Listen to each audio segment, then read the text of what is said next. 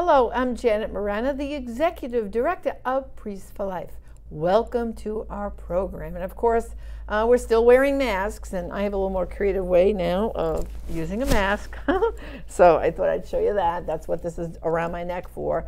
And it's just a little more practical than the thing around my ears, and it's easier to use going in and out of the stores. So once again, I've gone back into our archives, and I found another great program of our Defending Life series. This time, co-hosting with me on this show is Father Scott Daniels. Father Scott spent several years with Priests for Life, working full-time. And again, we talked to Cardinal Jeevish. Now, Cardinal Jeevish worked with St. John Paul II in the Vatican during his pontificate. He was also the Cardinal of Krakow, Poland.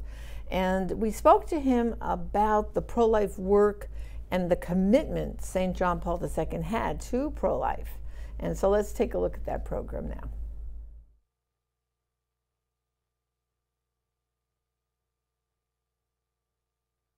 Next on Defending Life, hear from the man who knew St. John Paul II the best and what this saint of our time has to say to the pro-life movement.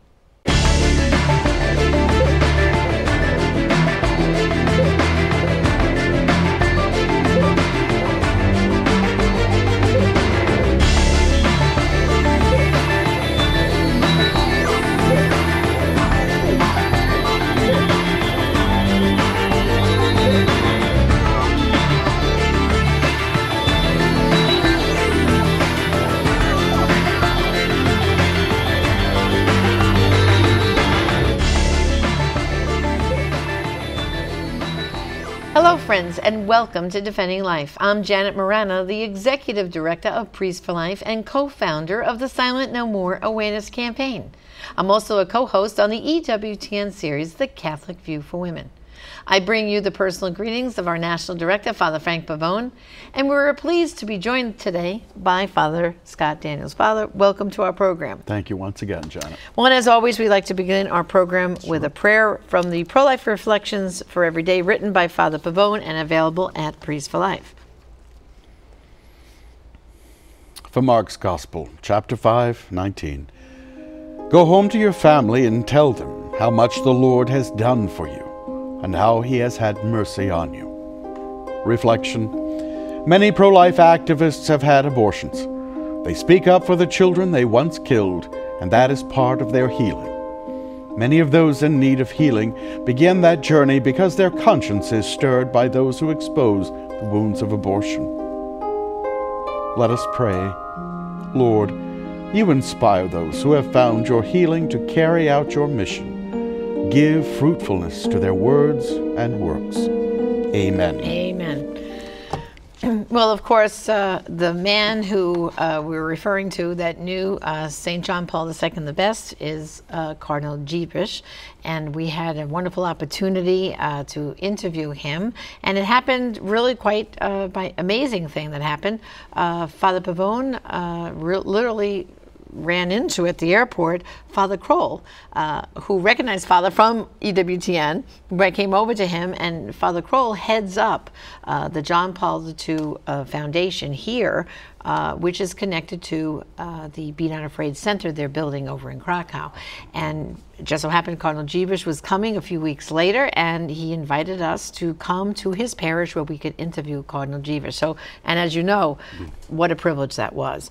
And on top of the interview, which we're going to see, our viewers see, he presented Priests for Life. First of all, we dedicated the ministry under the protection of St. John Paul II, but then he gave us this beautiful relic, and it's actually, it's a little piece of cloth of one of his cassocks, but it has the blood that was taken from him the night he died, so this is considered a first-class relic. And so, you know, I can't tell you, Father, the emotion we felt to be given such a precious gift like this for us who are working so hard to defend life. Well, you know, Janet, we should encourage Father Frank and parishes to have him come with this relic and speak about his dedication to life and have the faithful venerated. I think that's that right. would be beautiful. It's beautiful. Well, let's see the encouraging things Cardinal Jeevish told us about St. John Paul II and the commitment to the cause for life. Sure. Io penso che lui ha capito I think he understood the importance of family because he did not have his own family. He lost his mother, father, brother, madre, padre, and a sister who he did not know. sorella che non la conosceva. I think he deeply reflected upon the importance to be part of Che ha and to grow up in a normal family. di stare, di sviluppare. Very early on, he began to study the problems of family and of life. Cominciato molto presto a studiare questo problema. Already as a professor, Della famiglia e della he began to work with people of like mind, già above all with laity, with doctors, cominciato a collaborare con le and also with persone, priests as he taught at the University of Lublin in Krakow. soprattutto con i laici, Thus he prepared a book, con i medici. one that is still very important today, Insegnava all'Università di Dublino e anche a dedicated to young people preparing for marriage preparato and to living the virtue of chastity both before and after marriage, e attuare fino ad oggi. and embracing the spirituality of the married life. Ai This book is called Love and Responsibility. al matrimonio, The theme was a very timely one. vita in Also, the experience of the Polish people was a terrible one. matrimoniale e anche When communism entered Poland after the war, spiritualità abortion was introduced very soon after, matrimonio. a terrible practice of Questo open libro si abortions chiama, without regard for rights, responsabile. and leading to the destruction of the family and of so many unborn children.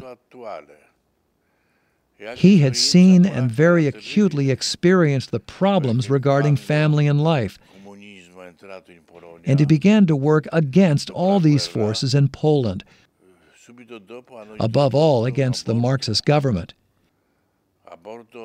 Having then a clear understanding of these problems, he arrived to Rome.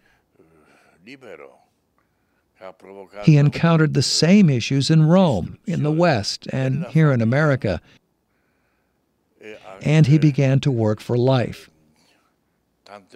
He sought out bishops, priests, and above all the laity, because he said this theme pertained above all to the family, as families can save other families by their own authentic life and convictions, their own natural life, life according to that created and proposed by the Lord. It was thus that he created the Pontifical Council for the Family in Rome, dedicated above all to problems related to marriage and family life, defending life against abortion, and also against contraception, because for him, contraception was the first step leading to other things, leading to divorce, leading to abortion. Very encouraging, and we're going to hear a lot more from Cardinal Jeebers when we come back right after this break, so stay tuned. Powerful new voices are arising in the debate over abortion. The voices of those who have actually experienced it. From coast to coast, women and men who have lost children to abortion are speaking out about its pain and devastation, and about the healing and forgiveness they have found through the pro-life movement. Their witness is changing hearts and minds. Former U.S. Senator Zell Miller writes, "The most poignant sight for me at this year's annual pro-life march and demonstration in Washington, D.C. was the large number of women holding signs saying they regretted their abortions." And the United States Supreme Court wrote, "It seems unexceptionable to conclude some women come to regret their choice to abort the infant life they once created and sustained. Severe depression and loss of esteem can follow, a decision so fraught with emotional consequence."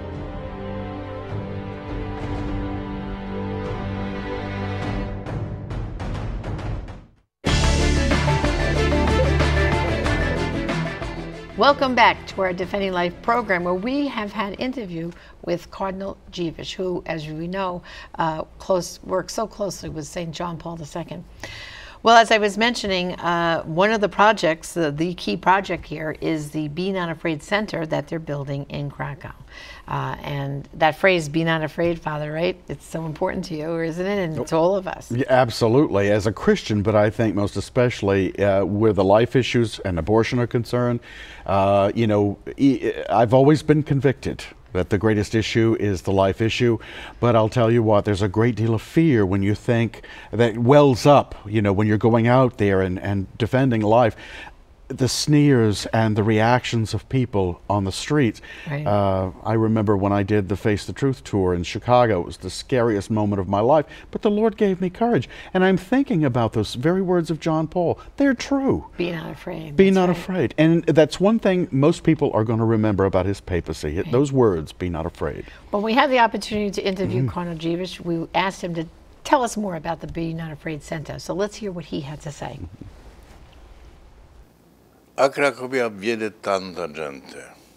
Many people come to Krakow from all parts of the world. Turisti, pellegrini, Tourists, pilgrims, 8 milioni all'anno. nearly 8 million each year, E cercavano searching for places related to the Pope, punti so as to know the culture and the city that created this person, this pontiff.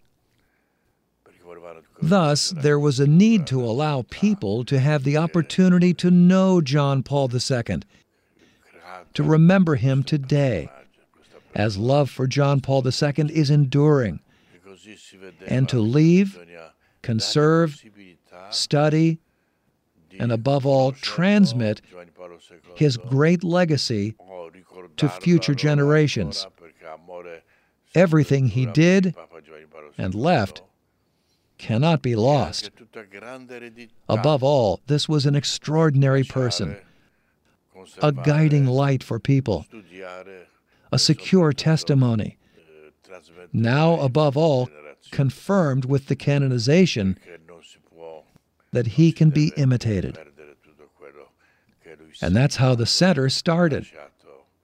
It is a center, Persona straordinaria, but now a sanctuary, un faro per as la there is now a beautiful, beautiful church. I invite everyone to come and see it. testimone, sicuro Also, there are places for groups to study, pray, and meet. che si Most everything is up and going, except the archives, questo centro così museum, and a place of accommodation for the people. perché c'è la Thus, bella chiesa everything is done, thanks to the generous and good people who knew him, posti per volontariato, loved him, per movimenti and desired that there be a place where people could go to still be with him. incontrarsi. He died, but he is still present with us in other ways, Vasto anche per inspiring and helping us, anche and many people feel his protection. anche During his life, if someone asked him for prayer, he never forgot. così. He often asked his secretary to take note of it, Alla because people often say, "I will pray for you," generosa che but when he said it, amava, he never forgot it. He was seen as, che c'è and was, punto dove si può a man of great prayer, relationship, lui, contemplation, perché lui such that his prayer mai was very efficacious. in alto There were many graces, many miracles during his life aiuta and also after his death. di protezione. Today, we need to remember his words addressed to the youth and to all. Uno chiesto la Do not be afraid to become saints. For the person who wants to become a saint seeks to be a person close to God, who respects his laws and who respects the Ten Commandments. Today's gospel says, "He who loves me keeps my commandments," the Ten Commandments. si è visto come I mean, now to have a center, over in Krakow, that's going to have so much about St. John Paul II that we can go there. Those of us who are able maybe to take a pilgrimage, it's going to be a beautiful place, like, you know, to pray and to feel his presence in a deeper way. I mean, we always can pray wherever we are to St. John Paul II, but imagine going to where he, you know, was the Cardinal of Krakow, and all these things are being gathered there. So I want our viewers to know, if they go to our Priest for Life website, priestforlife.org, we're going to have information if you'd like to be involved in helping support the foundation, which is helping with this center in the small ways. We all can be involved to help this Be Not Afraid Center come to completion. And I know there's a target to get it all finished before World Youth Day happens in Poland. So that's kind of like a timeline there that we're up against. Now, this center is going to have a shrine and church, right? Yes, it is. And it's going to be beautiful. And it's actually right next to the shrine that already exists to St. Faustina. So the two of them, both things are going to be side by side. It's going to be amazing. So I'm hoping God will give me a way of getting to Krakow soon too, because I would love to see it. Yeah. Well, you know, Father Scott, thank you so much. But we're going to come back. We're going to take a break. And when we come back, right after this message, we're going to take questions from you, our viewers. And to end this program, we're going to have words of encouragement that Cardinal Jeebish gave us to you, those who work in the vineyard in the pro-life movement. So stay tuned.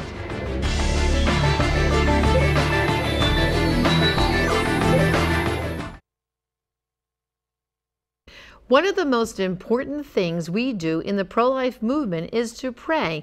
And one of the most popular pro-life prayer books is In the Palm of His Hand, written by Father Frank Pavone, National Director of Priests for Life. Now, we are pleased to offer a revised version of this popular prayer book containing brand new prayers and litanies that Father Frank has written to correspond to various liturgical seasons and feasts. You will also find pro-life rosary reflections, pro-life litany, and pro-life prayers for Eucharistic adoration and for prayer vigils at abortion mills, and much more. This devotional tool is great for personal, family, and parish use. Bulk pricing is also available for churches, prayer groups, and schools. Contact Priests for Life at our toll-free number, 888-735-3448, or go online to prolifeproducts.org to order In the Palm of His Hand. Thank you.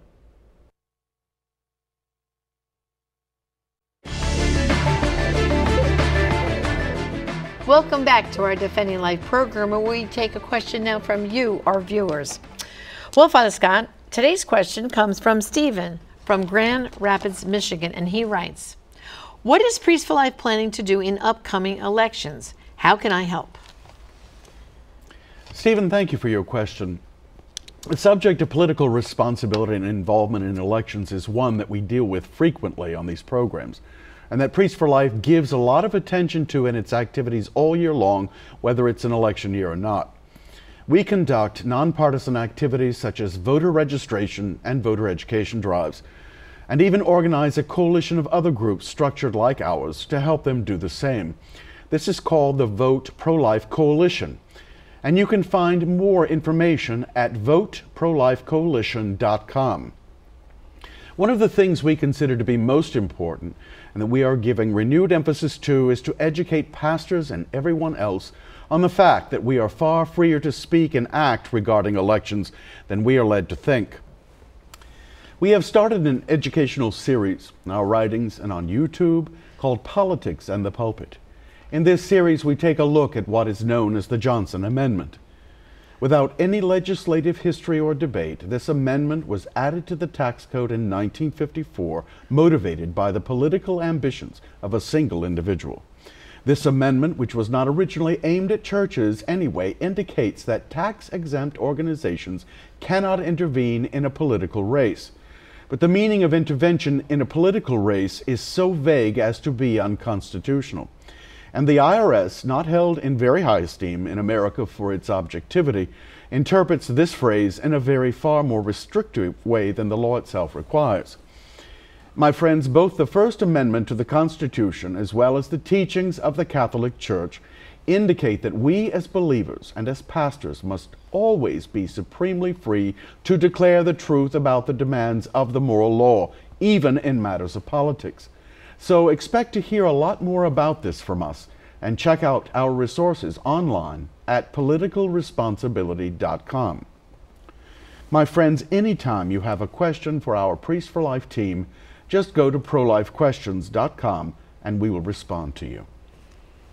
That's very important. Mm-hmm. And as you know, we were just so privileged, as we said, to have these interviews with Cardinal Jeebish. And I find so encouraging. The final thing, we asked him, what would he like to say to the pro-life movement? Those of us all over the world who work so hard in trying to end abortion in our country, in our neighborhood, whatever we're trying to do. So many of us get discouraged, and of course we know we all look to St. John Paul II. We pray to him to help give us the courage we need.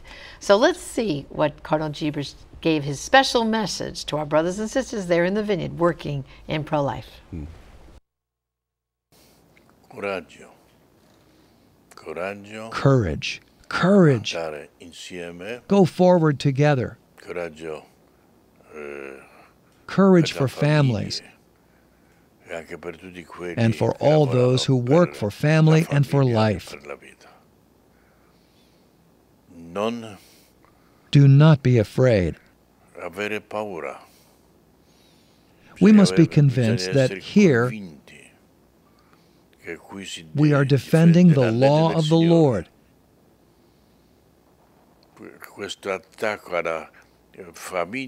Because these attacks against family and life are against God, against the law of the Lord, against the Creator.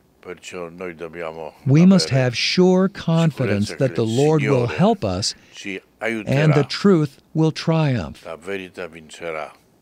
The truth of the family will triumph, because to destroy the family is to destroy civilization, and also the civilization of love. Well, I think I feel a lot better now hearing those words, basically giving us that encouragement, blessing our work. Don't you too, Father? Indeed. And, it's very encouraging, too. I mean, those are not empty words. Pope St. John Paul II was a great saint. His faith was incredible. That's right. So we trust and pray to God through his intercession to help us in our endeavors in the pro-life movement. Yeah, and when you think about it, he was raised in Poland during the communism and all that, and he lived those words, be not afraid, in his childhood, in his priesthood, and so on. And so, we really have to believe, like he did, that if you have that attitude, be not afraid, things will change. Whoever thought communism would fall in Poland? Exactly. And it did. It was that deep, deep faith of the Polish people. Well, Father, thanks again for a wonderful program. You're I know welcome. this was a great privilege, and we had our relic here blessing us for this program, a great privilege. Well, brothers and sisters, thank you too for joining us on Defending Life. And remember, we also have a Spanish version of this program on EWTN's Spanish channel. Before we go, let me offer you 3 items. First, if you have children or grandchildren who do not practice the faith, let me send you a short brochure that Father Frank Pavone has written just for you. It contains 10 points that will guide you about what to do, what to say, and how to pray, and how to be reassured in this situation. Ask for the brochure, My Children Don't Practice the Faith. What should I do? Second, we at Priest for Life have prepared a special prayer card to St. John Paul II, the Pope of Life. Use this for yourself and also share it with your whole parish family, and you can order it in large quantities. And third, don't forget to ask us for your supply of Priest for Life mass cards for the living and the deceased. And remember, you can invite Father Pavone, Father Wild, myself, and other members of our Priest for Life team, like Dr. Alveda King of our African American Outreach, Brian Kemper of our Stand True Youth Outreach, to your churches, communities, and pro-life events. Check out our website for details at priestforlife.org. And on behalf of Father Pavone, our National Director, and all our Priest for Life family, I urge you, let us hear from you. Send us your success stories or your questions and comments. Please connect with us on Twitter, Facebook, YouTube, Instagram, and more. See priestforlife.org for the links to these and other platforms. And remember, There are some abortions only you can stop, some lives only you can save. Join us again next week on Defending Life.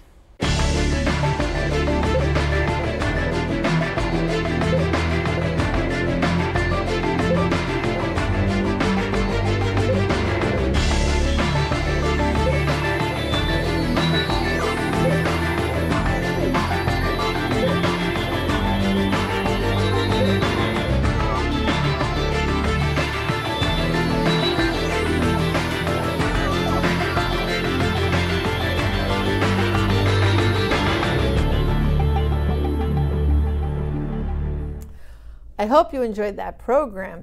And if you saw it during that program, especially near the end, I offered a lot of resources. The one brochure, my Children Don't Practice the Faith Anymore.